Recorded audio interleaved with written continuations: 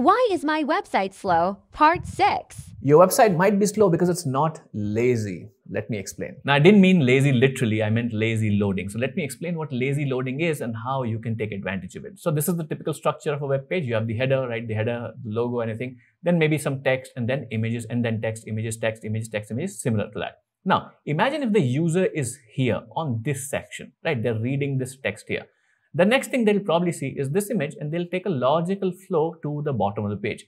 Now, if your website is not lazy loaded, then what happens is as soon as the page loads, even if the user is here, these images will also start loading. This image will also start loading. This image will also start loading, which you can understand will tank the performance of the page, right? Because everything has been or is starting to load at the same time, even though the user is actually here. Now, if your website is lazy loaded, then this is what happens. It kind of detects where the user is and just loads the asset just next to it. So if the user is here, as I pointed out, then this image will be loaded. And if they are at this page or this, let's say this section, then this image will be loaded. And if they're at this section, then this image will start loading. And if they're at this section, then this image will start loading, which definitely helps the performance of the website.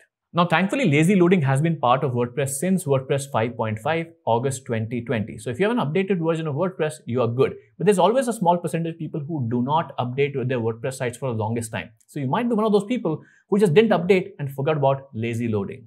So now you know that being lazy can actually help. So make sure to update your WordPress to the latest version and enjoy a faster website. And of course, don't forget to follow me for more website building advice.